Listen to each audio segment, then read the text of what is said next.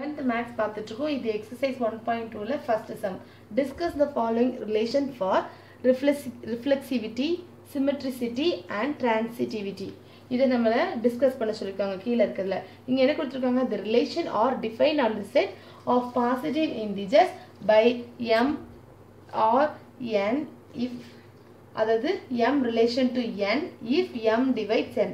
அதாவது m வந்து relation to n இருக்கிறதுக்கு கண்டிஷன் என்னது?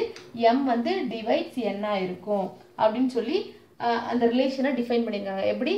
m வந்து relation to n, m க்கும் n க்கும் ரிலேஷன் எப்படி இருக்கும்னா m divides n இருக்கும் அப்படின்னு சொல்லி கொடுத்துருக்காங்க. if நான் இப்போ இது எடுத்துக்கிறேன், m வந்து relation to m ன்னு எடுத்துக்கிறேன். இது என்ன ஆகும்? implies இதுபடி m divides m ஆகும். எதனால நம்மளுக்கு டிஃபைன் பண்ணிருக்காங்க? ஒரு ரிலேஷன்ல m வந்து relation to n இருக்கும்போது அதை எப்படி எழுதிக்கலாம்? m divides n எழுதிக்கலாம். so m வந்து relation to m, இது எப்படி இருக்கு? m divides m ன்னு எழுதிக்கலாம். we know that every integer divides itself அப்படின்னு என்ன நம்மளுக்கு தெரியும்? எல்லா இன்டிஜரும் அதை டிவைட்ஸ் பண்ணிக்கும் அப்படின்னு தெரியும். எக்ஸாம்பிள் 4 divides 4 நம்மளுக்கு தெரியும். 4 வந்து 4 என்ன ஆயிரும்? டிவைட் பண்ணிரும். ஸோ இதுல இருந்து என்ன தெரிஞ்சிச்சு? m வந்து related to m ன்னு தெரிஞ்சிச்சு. therefore r is reflexive.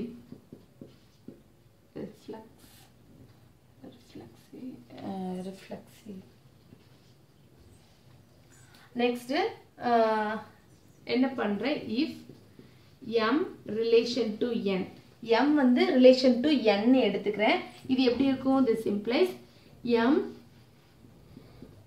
divides n but not n divides m. for example நான் இப்போ ஒரு நம்பர் எடுத்துக்க போறேன். என்ன நம்பர் எடுக்க போறேன்னா என்ன எடுத்துக்கலாம்? 2 is divides 6.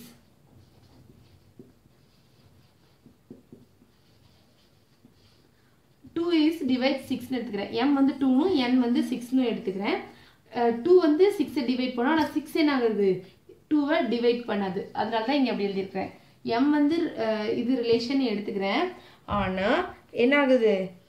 n வந்து பட் நாட் n வந்து divides n. therefore n relation m is not true. therefore r is not symmetric. இப்போ நம்ம reflexivity ப்ரூஃப் பண்ணிட்டோம், இது ப்ரூஃப் பண்ணிட்டோம். இன்னும் ஒண்ணு தான் இருக்கு, transitivity. அதுக்கு நான் என்ன பண்றேன்? if ரெண்டு இது எடுக்கிறேன். m related to n, n related to p. this implies என்னது? m divides n and n divides p. so இப்போ பாருங்களா, இப்படி இருக்கு. இப்போ இதுல m வந்து divides p இருக்குமா அப்படின்னு தான் பார்க்க போறோம். இதுக்கு நம்ம இப்போ ஃபர்ஸ்ட் என்ன பண்ண போறோம்னா ஒரு எக்ஸாம்பிள் போட்டு பார்க்க போறோம். ஃபார் எக்ஸாம்பிள் இப்போ 3 வந்து 3 divides 15 அப்படின்னு எடுத்துக்கிறேன். m divides 15. அப்புறம் 15 divides 45 இப்படின்னு எடுத்துக்கிறேன். என்னது? m க்கு பதிலா 3யும் n க்கு பதிலா 15ம் p க்கு பதிலா 45ம் எடுத்துக்கிறேன். அப்போ இதுல இருந்து என்ன பண்ணுது? this implies 3 divides 45 கண்டிப்பா வரும். ஏன்? இதுலேருந்து இது போகும், இதுலேருந்து இது டிவைட் ஆகும்போது, இதுலேருந்து இது டிவைட் ஆகும்போது 3 கண்டிப்பாக 45 என்ன பண்ணும், டிவைட்ஸ் பண்ணும். அதனால இதுலேருந்து என்ன வந்துடுது, இது வந்துடுது. அதனால ஆர்இஸ் என்னது, டிரான்சிட்டிவ்னு வந்துடும். எதனால m டிவைட்ஸ் n இருக்கும்போது n டிவைட்ஸ் p வந்து m டிவைட்ஸ் n எடுத்துக்கிறேன், n டிவைட்ஸ் p ன்னு எடுத்துக்கிறேன். இந்த எக்ஸாம்பிள் படி என்ன வந்துடும், m divides p ன்னு வந்துடும். This implies m relation to p is true ன்னு வந்துடும்.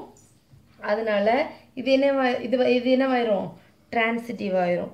ஸோ நெக்ஸ்ட் சப்டிவிஷன் நெக்ஸ்ட் வீடியோவில் பார்க்கலாம். இந்த சேனலை சப்ஸ்கிரைப் பண்ண மறந்துடாதீங்க. நெக்ஸ்ட் வீடியோ தொடர்ச்சியாக வரும்.